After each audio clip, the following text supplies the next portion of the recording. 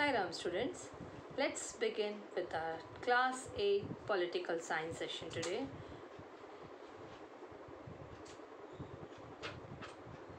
Children, today we are going to begin with a revision of chapter number 5 of political science, that is judiciary. We have already learned, you have already completed with the chapter, but today we are doing the revision of this. So today we are doing the first part of the revision video here. Now, before starting with the topics, let's go through the content. We will see the introduction. Then you will learn what is the role of the judiciary, what is an independent judiciary, then what is the structure of courts in India, what are the different branches of the legal system, does everyone have access to the courts. So these are all the topics that we are going to cover in this chapter. Now, let's begin with the introduction. Now, you all have learned about the rule of law, right? What does it mean actually? That means the laws apply equally to all persons and that a certain set of fixed procedures need to be followed when a law is violated, right?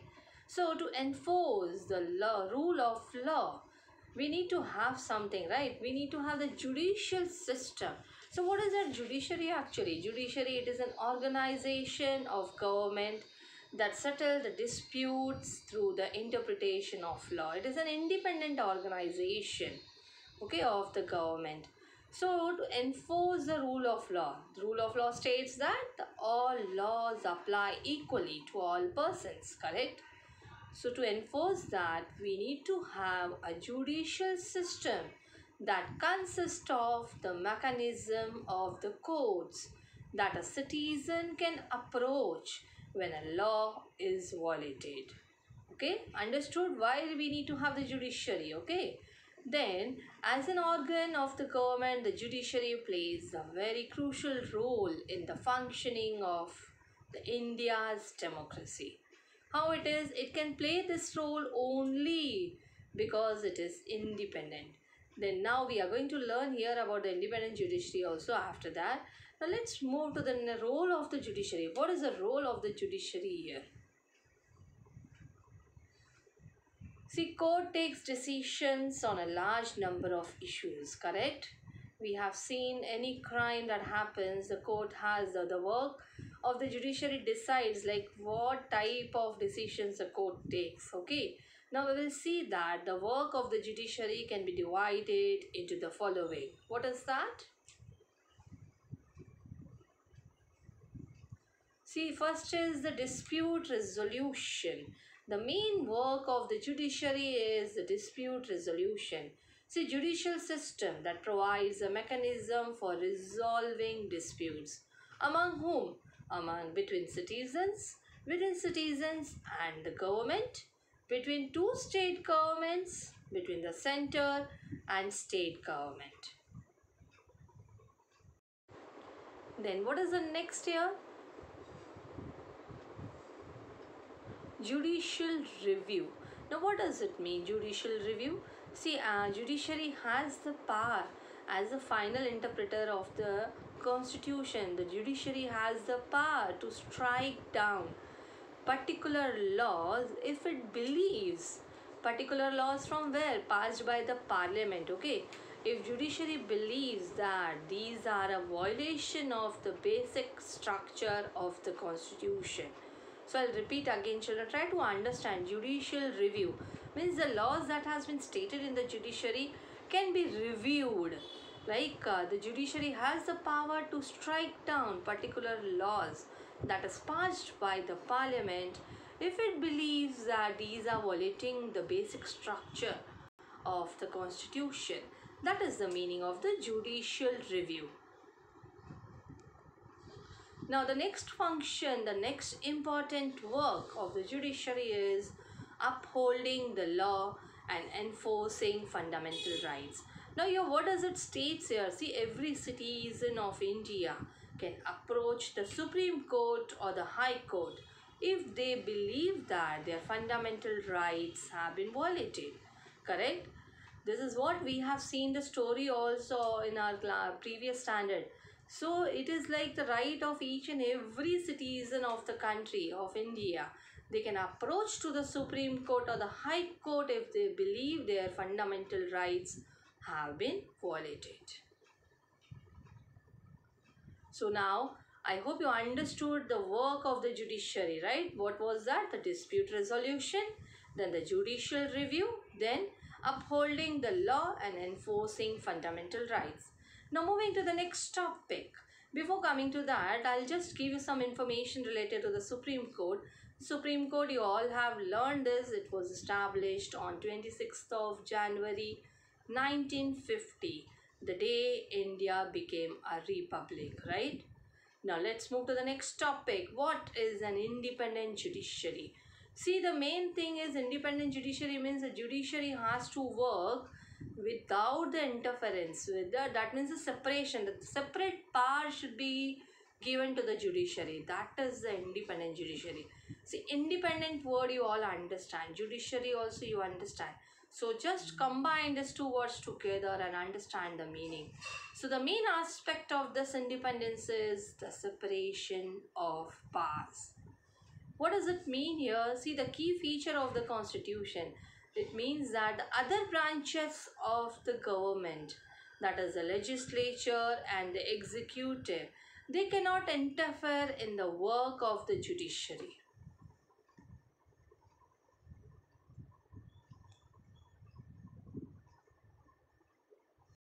So the main meaning of the independent judiciary means the separation of powers, right? So the other branches should not interfere in the work of the judiciary. Now all judges in the high court, see, even the courts are not under the government and they do not act on their behalf. Then it is like all the judges in the high court as well as the Supreme Court are appointed with very little interference from these other branches of court. Okay, and even once appointed to this office, it is also very difficult to remove a judge. So it allows the courts, now it is the independence of the judiciary that allows the court to play a central role in ensuring that there is no misuse of power by the legislature and the executive. Now it also plays a very crucial role in protecting the fundamental rights of citizens. How? Because anyone can, it has been told as per the rule of law also, right? Anyone can approach to the court, whether the high court or the Supreme Court, if they feel, if they believe that their rights have been violated. So that is the meaning of the independent judiciary. Now moving to the next topic, that is what is the structure of courts in India. Now let's move to the next topic, that is what is the structure of courts in India. See, there are three different levels of courts in our country. There are several courts at the lower level, while there is only one at the apex level, that is at the top level. Now children, through this pyramid you can understand the three levels has been shown to you: the lower court, the high court and the Supreme Court. Now there are several courts at the lower level, while there is only one at the apex level, right? The courts that most people interact with are called as the subordinate or the district court. See, commonly the people will directly not approach, if you'll practically if you'll talk, anything happens, you will not directly go to the Supreme Court or the High Court, right? So the court that most people interact or the most people will approach, that is the subordinate court or the district courts, right? And they are usually at the district or the tehsil level or in towns, and they may hear many kinds of cases here.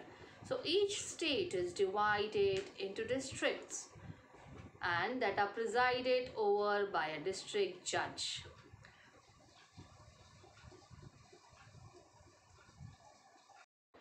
So children, like at the lower level, we have to understand that there is subordinate or the district court. Okay, the subordinate or the district court, that is at the These are usually at the district or tehsil level or in towns. Okay, so this is the town level also.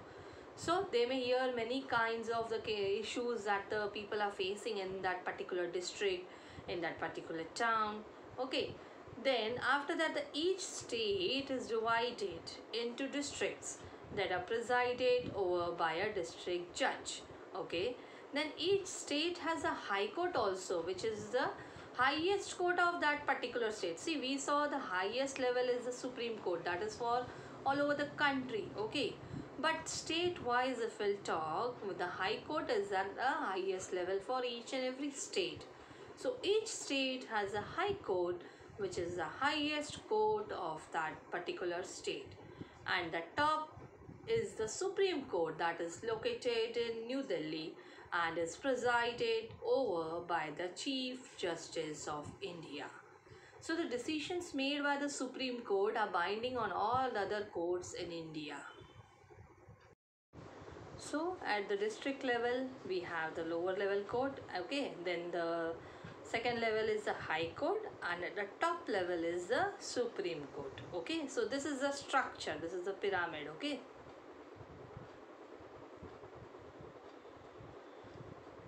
now let's move to the next important topic about the high courts. See, high courts were first established in the three presidency cities of Calcutta, Bombay and Madras, that is in the year 1862. Then the High Court of Delhi came up in the year 1966. Then currently there are 25 high courts, while many states they have their own high courts. Okay, but if we'll talk about the state Punjab and Haryana, they share a common high court at Chandigarh. Okay, and we have four north eastern states of Assam, Nagaland, Mizoram and Arunachal Pradesh that have a common high court at Guwahati. Even Andhra Pradesh, that is Amravati, and Telangana is we have at Hyderabad. These have the separate high courts, that started from the 1st of January 2019. So some high courts have benches in other parts of the state for greater accessibility. So this is what you have learnt about the high courts of a country. Then in India we know, see, there are different levels of courts that are connected to each other, right? So in India also we have an integrated judicial system. That means like the decisions made by the higher courts are binding on the lower courts also. So you try to understand the meaning of that integrated judicial system. What is that integrated? That means the decisions made by the higher courts, even the lower courts are also binded with that. They are bonded with that decisions. Okay, so this is like the integration. So the another way to understand this integration is through the appellate system that exists in India. Now what is that? A person can appeal to a higher court if they believe that the judgment passed by the lower court is not just. See, if I'm not satisfied with the decision given by the lower court to me for any of the crime, so I have that authority as a citizen of India. I can appeal the same case again in the higher court also, when I feel I am not satisfied with the decision of the lower court. Okay. So here any other way, it's like this means a person has the right to appeal, okay, in the other court. Now you can understand this appellate system by one of the example here. You have already learnt about this example, that is between the state, that is Delhi administration versus Lakshman Kumar and others, that was in the year 1985. In that, from the lower courts to the Supreme Court. See, Lakshman Kumar, he married to a 20-year-old girl, and on 2nd December, Sudha died in hospital due to burns. Okay, so her family filed a case in court, like they stated that on the night of the December 1, they had heard Sudha screaming and had forced their way into Lakshman's flat. So there they saw Sudha standing with a sari in flames. They extinguished the fire by wrapping Sudha in a gunny bag and a blanket. So after that, the Sudha told them that her mother-in-law Shakuntala had poured kerosene oil on her and that her husband Lakshman had lit her in the fire. So during the trial, the members of the Sudha's family and the neighbors stated that the Sudha has been subjected to torture by her in-laws and they were demanding more cash, a scooter and a fridge on the birth of the first child. So this was the case. Lakshman and his, as a part of the defense, Lakshman and his mother, they stated that they wanted to save themselves. So they stated that the Sudha sari had accidentally caught fire while she was doing some work in the kitchen. So on the basis of this and other evidences, the trial court they convicted Lakshman, but his mother Shakuntala and his brother-in-law Subhash Chandra, they all sentenced all three of them to death. But whereas what they did, the three accused they went to the High Court because they were not satisfied with the decision of the trial court. So they went to the High Court to appeal against this verdict. Okay. So the High Court, after hearing the arguments of all the lawyers, decided that Sudha had died due to an accidental fire caused by the kerosene stove. There, Lakshman, Shakuntala, and Subhash Chandra they were acquitted. But then this is what I'm trying to explain you the meaning of the appellate system. Like if a person is not satisfied with the decision of the lower courts, they can approach to the High Court. Okay. So this is what we have seen. Like the High Court judgment deeply troubled the. See, in the Supreme Court, they heard this appeal against the acquittal of the Lakshman and the two members of his family and reached a final decision that was different from that of the High Court. Again, they approached to the Supreme Court also after High Court. First the lower court, then the High Court, then the Supreme Court. So this is what the appellate system. A person can approach to the court of law if they are not happy with the decision of the lower courts. Okay. So Supreme Court finally decides the decision given by the Supreme Court is the final.